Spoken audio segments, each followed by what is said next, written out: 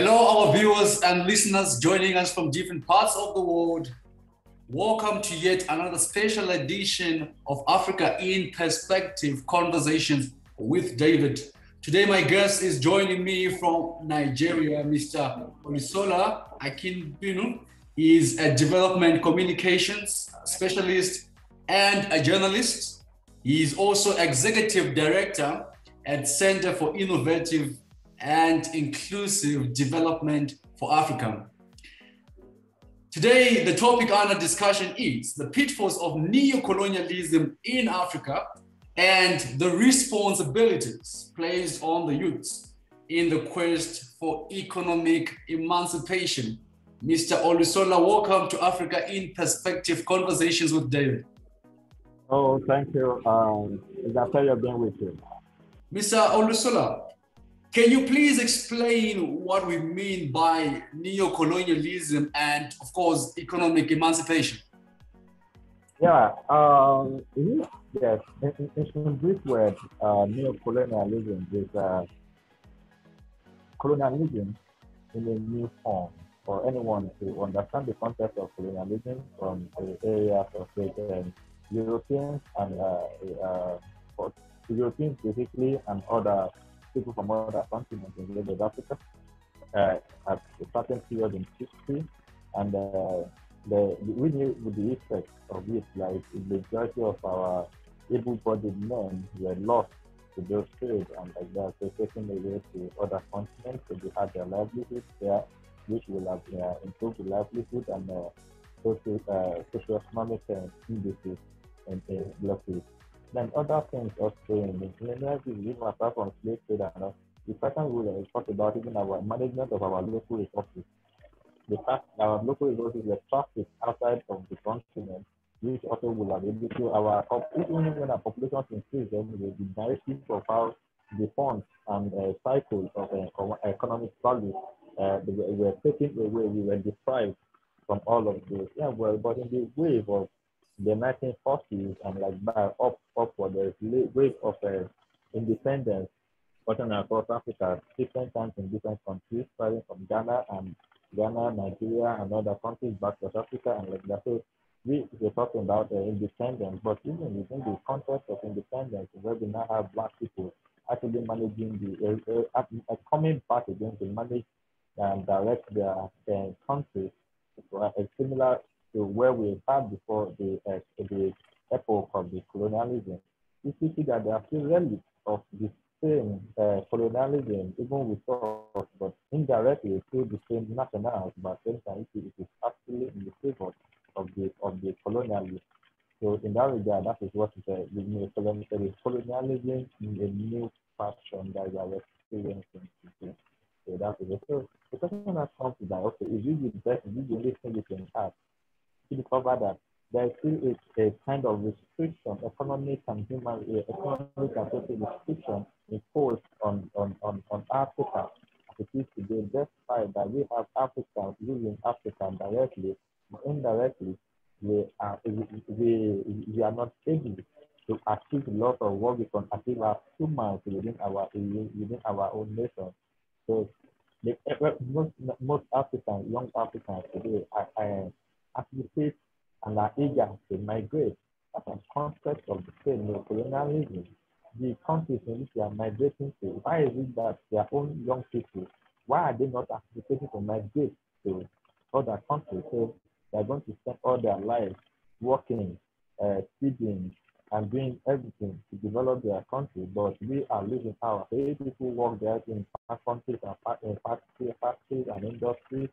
The farmers and industries pay taxes to the same country and all those things. Why is it that we cannot have them to work and do all those things within Africa?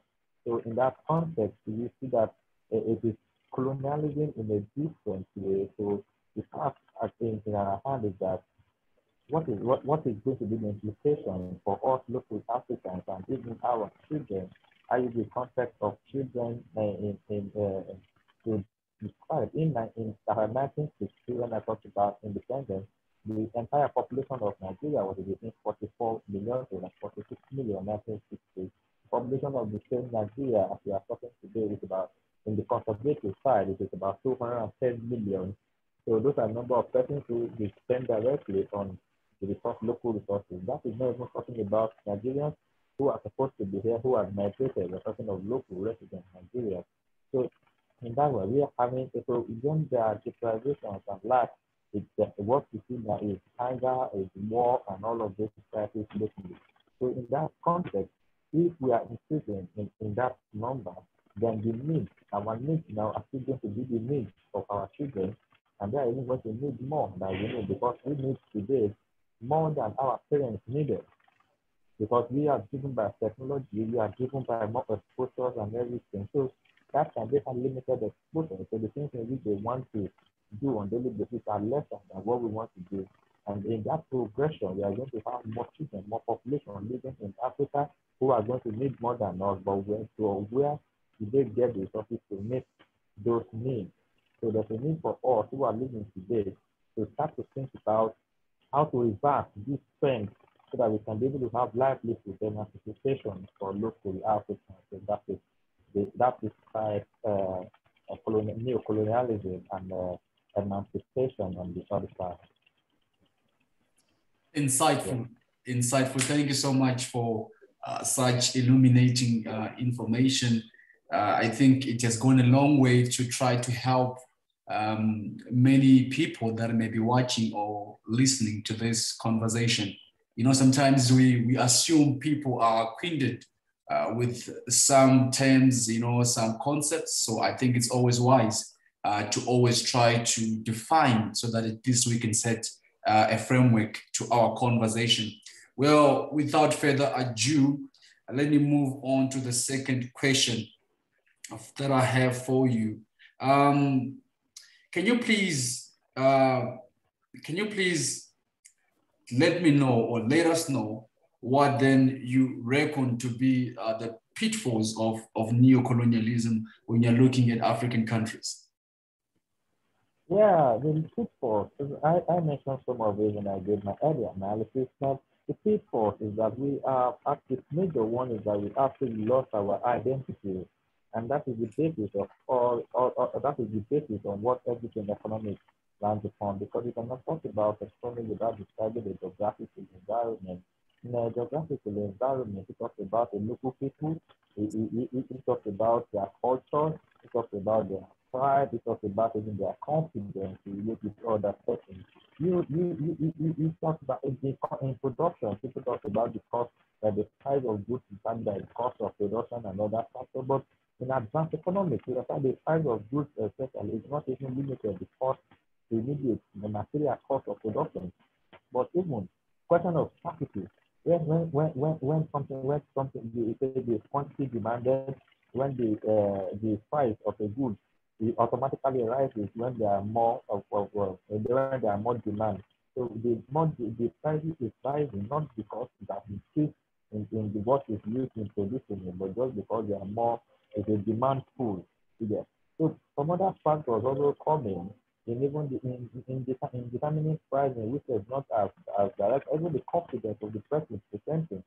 If there are some very automobiles in the world that they could just make that it is flat and safe. So even if the additional thing that we use to produce it is even lesser, we are going to see that many daily day-to-day ventures that average persons in the world use. People are still going to buy them lesser than even the one that we have, because it is not just because of image that is created around it and the class in which it targets. And for someone to target class, there has to be a certain level of confidence that in place. All this, everything we consume is more of concept and the targeted services delivery. So the point is that when you see when an expat is brought to Africa, they price higher in a lot of dollars. But when an African is taken, even if the African is still seen as an immigrant, you are a doctor an African doctor. You are even older than some. You are not experienced, but they start to tell you to take certain local exams, and you see those local exams as international exams. It is only international because it is not in your own country. You are qualified as that. So the local pride, the identity of local Africans is taken away. That's a pitfall. Then from that pride, we see that we are not even able to have to develop our own technology. In the cold way, we look at commerce and economics from Africa that it is possible for someone to produce certain when an African produces a car, if they have actually produced it for the museum on the basis that he has demonstrated the possibility of building a car from scratch. But that is not what is important. You have to be able to produce for a defined market. Even if you have the market and you cannot produce, then you can get funding and support to ensure that you're able to satisfy the market. So what is happening in Africa is that Africans themselves do not even have a grasp of the market of consumption in the local Africa. Majority of our markets, they have the graphics of it are designed in China and designed because they don't even understand our own local existence, culture, preferences, and values, and more than us. So they are more African than us on commercial ground. We are just humanly African, anticipating from certain day that we are going to be able to just, everybody hopes to just migrate. You do not even know where you are migrating to. I think there's no purpose in this. You're actually African. So that pride, the other economic contexts are maybe that many African countries you cannot even be able to define the part of the simple things as drainage system, even as drinking water. Everybody just presumes that you are just going to get, if you have money, you can buy water. Then everybody just let me buy a big car that can be able to. No, that's not the issue. The issue is that why is it that Africans themselves cannot look at the problem and think about how to solve this problem from beginning to an end? Majority of Africans think of a day in which they are going to be a lecturer in Oxford University and they may anticipate to be a lecturer in their own in the exact community of their birth. So the certain grade is taken away in which that place for you to get a job in Oxford, it must most likely be that the indigenous of Oxford who cannot take that position or who are not available. So why is it? So, and that's this thing will not because of your increase in population start to increase the number of their universities there. They are going to increase the number of their universities according to their own local need for education. So this is many Africans who want to become IMF chairman, they want to become this and this, they want to do something in World Bank to increase it. But we are talking about their own local economics. Many communities in Africa cannot even determine the number of tons of corn, maize, the number of tons of cassava that is produced in their own local community. They cannot even determine the number of persons who buy it. They cannot determine the communities where they consume it. They cannot determine the preferences of how they want it to come next year. No, they cannot do that. All they see, everything is tied to money, in which you cannot think that the local currencies in Africa It's 7 o'clock. The values of their local currencies is determined by the indices of dollar fluctuations. Why must the value of the naira, what I want to buy, receive, be determined by what the dollar says? I should not be directly concerned, but almost everything that is sold to me in a daily consumption are denominated in dollar because they are imported.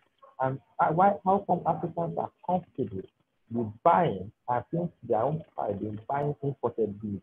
Why is there no narrative that okay, it would have been better if you produce your own, and what are the knowledge, the skills, the coexistence that would have been needed for you to ensure that you're able to produce yours? People see local goods as inferior. What makes it inferior? Is it the quality or the person that produces it? Or what is put into it, the management? And then if you see something that is good and you buy it, it is secondary who produces it, is that the content itself is satisfies you. So there's marketing in everything. Marketing is looking at what is the preference of the consumer at any point in time. What does the consumer want to see? Then we have the large market in Africa. After the time, maybe I didn't mention that as the United Kingdom, population in the United Kingdom in 1960, when we had independence in Nigeria, that our population in Nigeria was 44 million. United Kingdom was 54 million. Despite the number of Nigerians who have migrated to United Kingdom legally and illegally, the entire population of that United Kingdom is about 57 million today. That's about 50 years, more than 50 years after. But now, population of Nigeria was 44 million, and it is 24 million. So if there can be commerce in the United Kingdom satisfying just 57 million people, how much more can we actually that there are more population within the same Nigeria of 210 million? So our local university is not compulsory, but secondary schools secondary schools, rarely, I don't know what they call it in the other Africa, but I will call it secondary school, primary school and secondary school. Secondary schools will make a child too. I have 210 million persons as of today to satisfy that can be their potential market. How do they want to do? What kind of collaboration do they need so that just cannot get the raw material from? How can they satisfy? Who are my competitors? Every imported good is your competitor. So those are the pitfalls. Local Africans should not be seeing their life, the life participation limited to I want to get travel abroad, I want to become a rich man. Those are the consumerist ideology that came with colonialism. So you have that's a pitfall.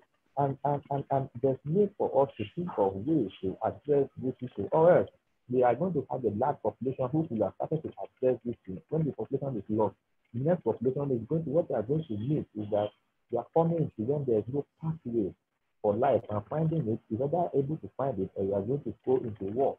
If there is war in many places in Africa, it's going to be a problem to the world. But if you look at the world, the entire population of the world, the population of Africa, the population of Africa is substantial. If the population of the world is not taken yet up to 8 billion, the population of Africa alone is more than 1 billion. So Africa has about 1.3 billion population, plus or minus. So 1.3 billion population is displaced, and the majority of them are running out of Africa, and you are going to a place in which there are about 6 billion people. In the other places, you are going to overcrowd, you are going to cause a problem because local facilities just cannot be able to take care of you, and they cannot even take care of you as immigrants, they cannot take care of you as jobs and things like that. So that cannot be the path. So there's a path, that is beyond anybody just I want to be a millionaire, or I want to just travel abroad, quote and unquote. Just going to another place, they told me that I your calling entirely. I want to start a whole life entirely, people you do not know. So we need to actually discuss Africa as a path that is placed on all the children of the generation. Very, very detailed. Thank you so much. Thank you so much for such a very important points, elaborating more on the pitfalls of neo-colonialism on African countries. Well, historically, the young people have been known for championing and leading liberation movements. What then do you consider to be the responsibilities placed on the youth or the young in the quest for economic emancipation? Because we are the ones that are still having the energy. The young people are the ones who are still idealistic. They're the ones idealistic, they're the ones with the energy, they're the ones, some would like to argue, even with the time to do certain things that I think the old may not be able to do so. What are these responsibilities that are placed on the youth in the quest for economic emancipation? Because as it appears, we are still in chains, a new form of chains. We were in chains during colonialism, but now it appears now we are in a new form of chains. So how then do these young people, what is the responsibilities placed on their shoulders so as for them to liberate us and emancipate us from this? Yeah, I mean, the challenge is placed on the youth today is more intellectual than ever have been placed on youth. I'll give an instance. At the time, many African youth were fighting against colonialism, and colonialists were easy to define because a lot of the time we are black and they are white. So from a distance, you see the coloniality, this is a colonialist, somebody working for them, you say, so you know who your enemy is, your actual enemy. Right. At the time, another wave came in Africa where we have the military era. Many countries in Africa, so the military taking over the government, so you had other states and things like that. When they're fighting for democracy and things like that, so it was easy to define. Sorry to connect the question. It was easy to define because if the person in government is in khaki, is a military man, so this is not democracy. So how do we address it? But now it is not direct colonialist heading your country. It is not a military man. It is a civilian like you. So every man feels like, it is the end of history. But the issue comes that don't see that the problem do not subside. Rather, the problem keeps getting worse. We had an election in Nigeria in 20, there was one in 2019, but I want to talk about the one in 2015.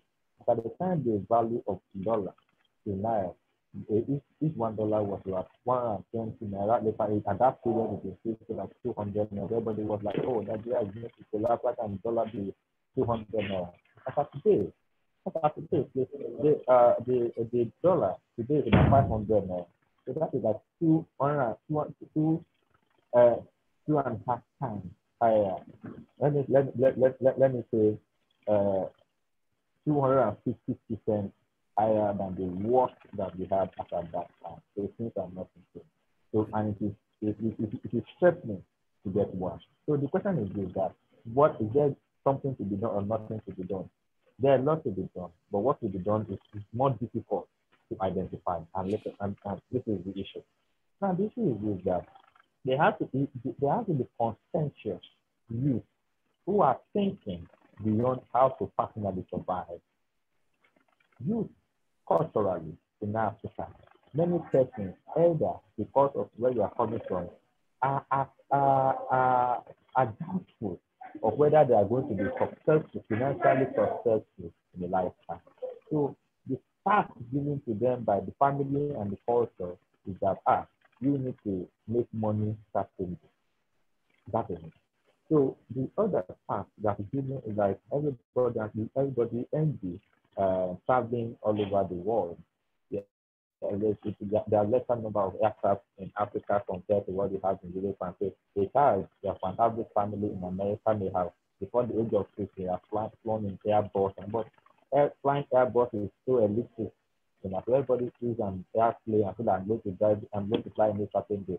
The another thing is that most Africans watch movies of United States and Europe and so you see many beautiful environments and you feel like you want to be there. It's like that, but it is not. It is the narrative that the movie wants to create or want to do. If you look at the song of Majek Patel, when Majek Patel thought like the just in New York, whatever. When she got there, he saw poverty. He saw a lot of this. He said Majek Patel in New York. When he sang that song, he now saw that there are a lot of poverty and everything. So it is the same. Now, what is my point? What point am I actually trying to make?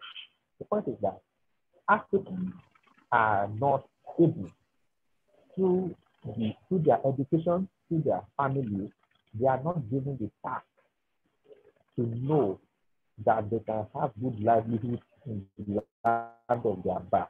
Find success for an African man as solving social problems and society itself will take care of you. That has not been defined for Africa because we are actually lost in philosophy. It is the concept of wealth. Wealth is defined for most African men in material things. That if you are able to use a beautiful car at a time, or you have a fancy house, because now, but if you look at it philosophically, for those of us who are able to study a lot of political philosophy, you will discover that A is not always A. The houses people desire, you see the kind of buildings that were constructed then, and those people look at the environment people live. People live in mud houses, they envy the white, the colonialism live in that house. They hope to live in this kind of house with certain day. That was the peak of their anticipation. But if you look at it today, even if it's a young African, even if you buy that kind of house, you want to renovate, you want to expand it, because space and time have actually changed.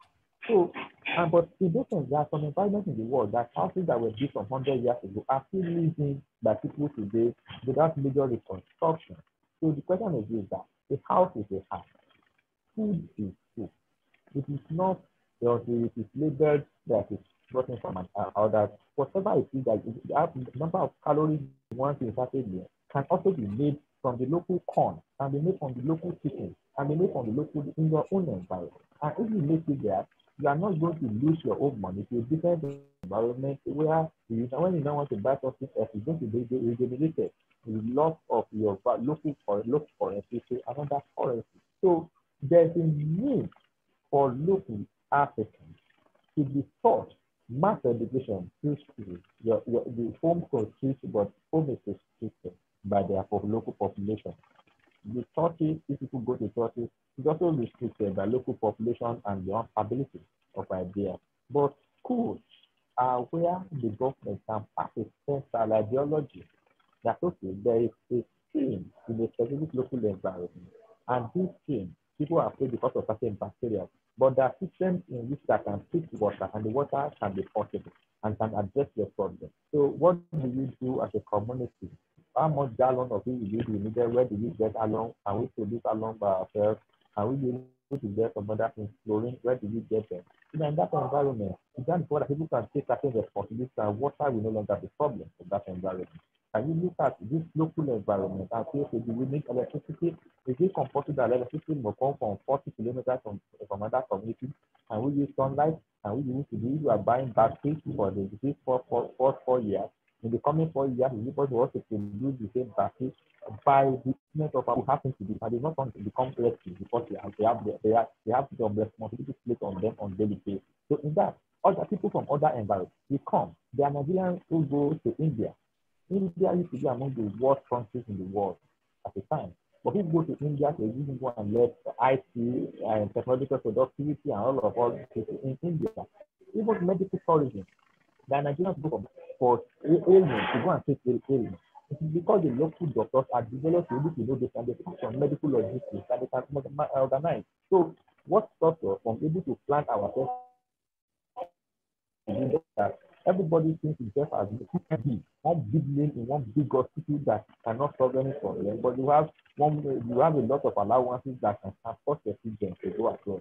How can Africans pass in their fight and their children taken away from them to go and work among other tribes where you may never see them again till you die? Why is it that many Europeans still see their family see up generation? An American to 17-year-old American gives back to child, and that one gives back another 18 years, and that one gives back to child under 20 years. So you can see 5 generations. When the mother is still under 80, you can see 5 generations and the kind of baby, you can see these people give back and things like that. You don't see it in Africa. It's either the person is dead or the child is abroad or things like that. They communicate on phone when they, and that's why they start fighting. So that is lost. That becomes the pride. It cannot be the pride of Africa. Those we need our population to work there, and the population should not be left idle.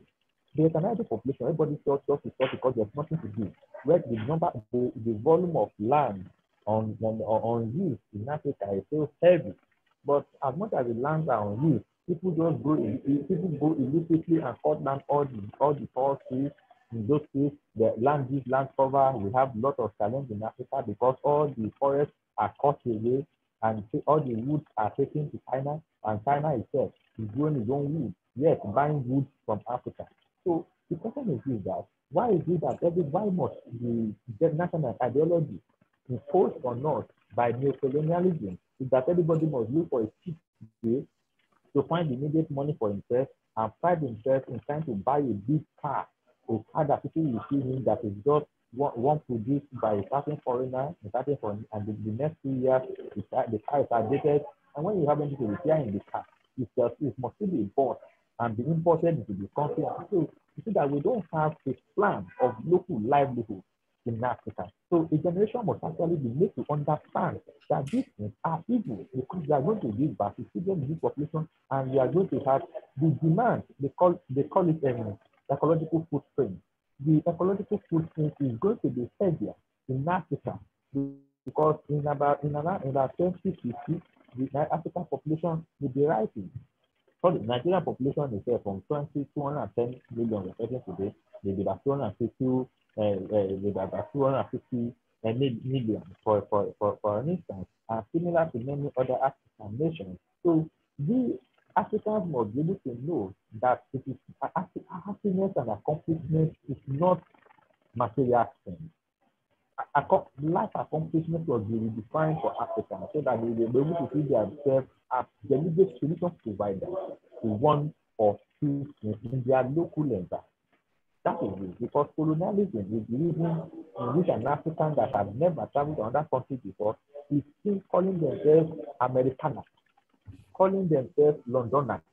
And you have never been to that place before. Your mother is not your father, is not from there because you just survived. So it must very safely And it must be repeatedly redirected and winded back that you have a commitment to that your local environment. That's very. Thank you so much. What recommendations would you like to submit to young people that may be watching right now? What is your recommendations on how to effectively carry out their responsibilities, the responsibilities that we have been talking about, placed on the youths in the quest for economic emancipation? What is your recommendations to them?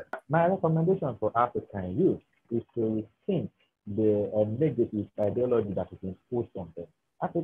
Africans are now physically energetic, but intellectually lazy. So Africans are the energy that is being used to run Europe. At the time, Africans were taken away as slaves for them to drive the machine. To them, the sugar factories, everything, cotton, Africans were taken away as slaves. The same way today, Africans are still taken away as slaves, in which Africans lobby to be that slave today. Africans are the doctors in UK, they are the nurses in UK, and it is in the structural plan of the United Kingdom of how to keep their citizens alive. So Africans are the ones brought into their houses, brought in to come and do the same thing, because they have the number of humans to doctors. If they have more doctors there to the population, but we don't even have doctors here, so there's no. So Africans are even unable to realize that we do not, why we have doctors is and not because we want to do anything. Many Africans become engineers, become professionals on the basis that how much the people of those professions earn, not on the basis of local livelihood or where they are. And this discussion is very, very foreign, because many Africans are so doubtful. Now the question is that if a Nigerian works in the United Kingdom, you are, even whatever you earn there, you have lesser commitment to your own life, because the taxes, the medical insurance, and every other that is imposed on you, start taking away the large money you think you are earning. So you earn the money in figure, but you are spending it into the system. But how much is spent into the system locally in Africa? Then people can say our government is corrupt. But as I said earlier about neo-colonialism, the people who are government today are your own friends, they are your brothers who are complaining of corrupt government of 15 years ago. They are the same persons who are in government today and cannot do anything different, because society has not done anything different. So it is now the responsibility of everybody to start talking to ourselves that we do not have any other livelihood apart from Africa. Migration does not solve the problem. It only gives you an hallucination that when you are energetic, you can be able to work, you can pay out rent, you can, but by the time your energy starts to go down at the age of 55, 60, you start thinking about the possibility of getting back to Africa. But that Africa is more difficult to live in because there's no job, so nothing is put as a template. And your friends, your people who get the government, just see money, they're all for them to relocate or to transport their children abroad. So if there's no deliberate discussion on how to create values and organize the environment in Africa for Africans and for those of you who are in diaspora cannot be able to come back, and people who are local here, we still continue to think that all their problems will be solved if they go diaspora. So this is a bugger for local. So this is a difficult and uninteresting topic. Everybody is so doubtful of whether they are going to make money, whether they are going to survive. But this issue goes beyond survival. It is the livelihood of a race. So that racial concept of discussion is like you have to first have an inner consent that you will survive, you will live well, and you will see the solutions for yourself, not just trying to get money and going to live in high-brow environment and take it so that you can buy a Jeep, and in 5 years time the Jeep is no longer there, you now start to become a slave for those who produce the Jeep just because they want to wear. The way a slave is to wear a neck collar. That is the same way all of us are using all this electronics and using all this and this thing. We are using it as a symbol of our slavery, whether we do it or not. Until we are able to create ours and pay the local market here, we are going to be slaves, either locally or diaspora. So the issue is that long Africans will take interest in that boring conflict. is boring, but it's the most beneficial topic of how the African states value, even manage government for themselves here, because government is a means for the respective Africans today to make money for themselves and pretend to be doing something when they are not sure of what it is. How many local African countries and communities have drainage systems that actually secure all of them blocked and nobody questions. Everybody just wants to make money from government, similar to what you have in the Democratic Republic of Congo, where people just think of how they want to make money from the gold and things like that, and the country within the foreign, but countries they sell the gold to are wealthy and more organized. So those are the things we have to young Africans must face interest in that point. Thank you so much. Like they say, even good things, they do come to an end. It was good having you on the show. You may go ahead and, of course, submit your closing remarks. Yeah, thank you. Thank you so much. I'm grateful for this opportunity to talk to the world in today's anyway. I hope there are more of us who are taking interest in this topic. And if we start community with this, I know that from this, we can take this agenda for the schools, and schools themselves will deliberate. Even if government does not fit into it, individual members of communities can take it upon themselves to take interest in this, and they can now start to build a generation with commitment and knowledge that we don't have any other place apart from Africa. Wonderful. Thank you so much again, Mr. Olusola. It was great having you. Thank you for coming to the show. Goodbye for now. To all our viewers and listeners, we can never thank you enough. Thank you so much for watching and listening. Until we meet again, it is bye for now. Keep safe. Please remember to subscribe to our YouTube channel, and don't forget to also rally others to do likewise. Once again, bye for now. Thank you for being with us. God bless you.